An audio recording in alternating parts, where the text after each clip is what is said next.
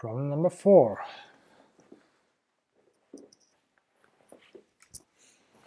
So, sorry about that.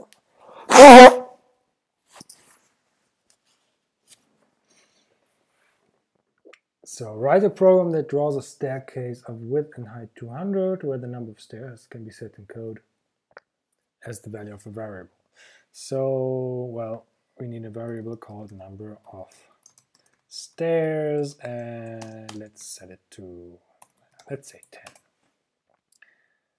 Now when we draw the stairs, well, we need to repeat something. How many times? Well, number of stair times. Number of stairs times. So what do? We need to move forward a certain amount. Yeah, but how much? Since the width and height is both 200, we would need 200 divided by the number of stairs. Then we turn right 90 degrees, we move forward another 200 divided by the number of stairs, and then we need to turn left. Does the job. A little bit of repetition here. Why not give this a name? The step height. And this is 200 numbers. Or step size, because it's both height and width. So let's put it here so it gets calculated only once, not every time we draw a new step. And so let's change the number of stairs. Number of steps, not stairs. The stairs, the whole. No, the whole thing is a staircase, a single stair. Yeah, stairs. So the stairs, a step is not a. Yeah. So let's change the number of stairs to maybe, yes, 20. Still works. 50. 3. There you go. Number B, modify your program so that the number of stairs is taken as user input. So we need to put int how many stairs would you like? And that's it. How many do you want? 15. There you go. Number C, staircase. Close the staircase and fill it in green. Well, so let's see. Well, we need to move down. But if you see, the last command is turning left 90. So at the top of the staircase, we face north. So we need to turn right. And now we can move forward, how much? Well, the stair height. And then we need to turn right another 90 and forward another 200. Oh, yes, 15. But it's not yet filled, so we need a start path. Oh, we need a fill color.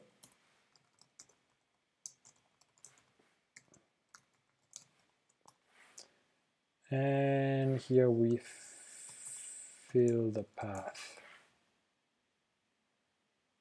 There you go.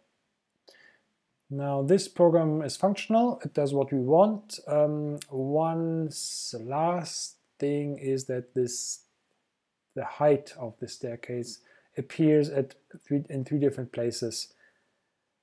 Maybe later we want to change the program, make a larger staircase, so it would be nice that we can change it just at one point. So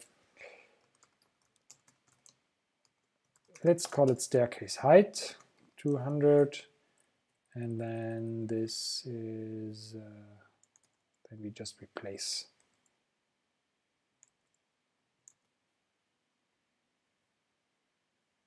There you go. And if we want a bigger staircase, we can just change that here. Whoa, well, no longer fits. Wait. Yeah, all right. So last one. Modify your program so that the staircase is closed with the second staircase just below it. So the filling is taken out. Oh, let's keep it in. But still these parts here need to be changed a little bit, So yeah, we still need to turn half the other direction, south, but then we move forward, well, twice the stair size. And then we build another staircase. So a repeat number of stairs, and what do we, well, we just copy and paste, of course, code repetition. In a moment I will fix that.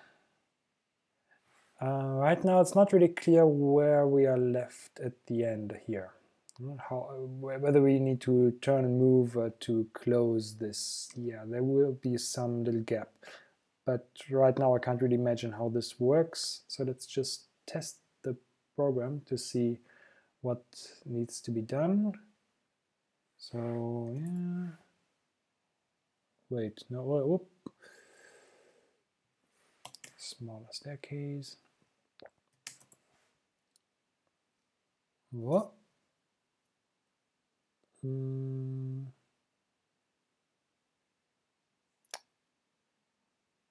Ah, yes. So we've moved, at this point we've moved twice, 2 steps down, and then the first part of the staircase is move 1 more up. So we actually don't need this. And it's not quite what we want. It ends with a downward bit, but it should end with a horizontal bit.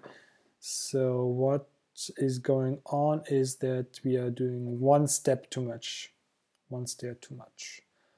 So we need to do 1 less repetition. And now it closes. Let's just see how this looks if we don't fill the path, if we take all of this out.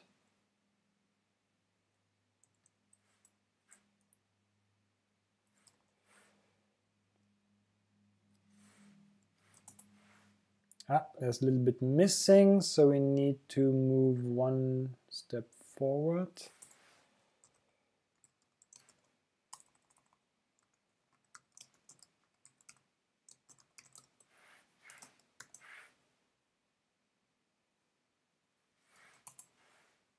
No, wrong direction, so we need to turn right before we do that. Let's try out different other values. So 11, yeah, seems to work. 99. Whoa, what's this? I think that's a rounding error somewhere. Yeah, because he's rounding these things down to pixels, and yeah, maybe 50. Yeah, that looks nice. All right,